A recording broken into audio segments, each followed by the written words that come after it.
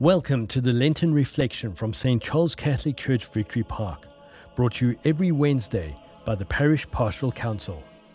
Let's begin with the sign of the cross. In the name of the Father, and of the Son, and of the Holy Spirit. Amen. Day 1, Ash Wednesday. Matthew 6, 1-6. Be careful not to parade your good deeds before men to attract their notice. By doing this, you will lose all reward from your Father in heaven. So when you give alms, do not have it trumpet before you.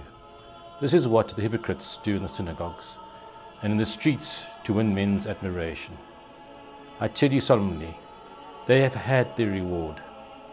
But when you give alms, your left hand must not know what your right is doing. Your alms giving must be secret, and your Father, who sees all that is done in secret, will reward you. And when you pray, do not imitate the hypocrites. They love to say their prayers standing up in the synagogues and at the street corners for people to see them. I tell you solemnly, they have had their reward. But when you pray, go to your private room, and when you have shut your door, pray to your Father who is in that secret place.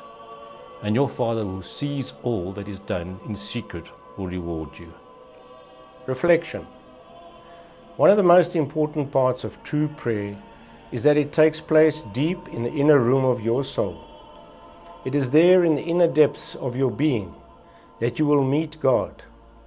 Saint Teresa of Avila, one of the greatest spiritual writers in the history of our Church, describes the soul as a castle in which God dwells.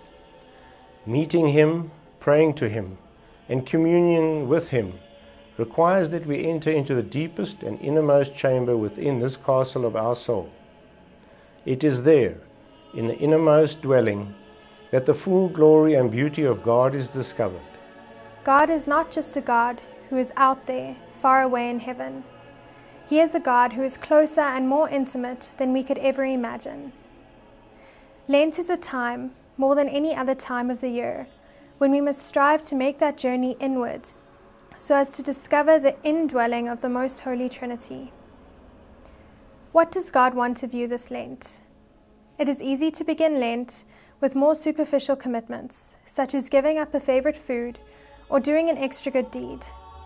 Some choose to use this Lent as a time to get in better physical shape, and others decide to dedicate more time to spiritual reading or other holy exercises.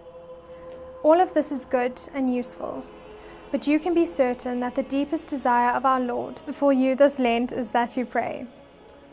Prayer, of course, is much more than saying prayers. It is not only saying the rosary or meditating upon scripture or reciting beautiful composed prayers. Prayer is ultimately a relationship with God. It's an encounter with the triune God who dwells within you. True prayer is an act of love between you and your beloved. It is an exchange of persons, your life for God's. Prayer is an act of union and communion by which we become one with God and God becomes one with us. The great mystics have taught us that there are many levels to prayer. We often begin with the recitation of prayers, such as the beautiful prayer of the Rosary, from where we meditate, ponder, and reflect deeply upon the mysteries of our Lord and His life. We come to know Him more fully, and little by little discover that we are no longer just thinking about God, but we are gazing at Him face to face. As we begin the holy season of Lent, reflect upon your practice of prayer. If the images of prayer presented here intrigue you, then make a commitment to discover more. Commit yourself to the discovery of God in prayer. There is no limit and no end to the depth to which God wants to draw you through prayer. True prayer is never boring. When you discover true prayer, you discover the infinite mystery of God. And this discovery is more glorious than anything you could ever imagine in life. My divine Lord, I give myself to you this Lent. Draw me in so that I may come to know you more. Reveal to me your divine presence, dwelling deep within me, calling me to yourself.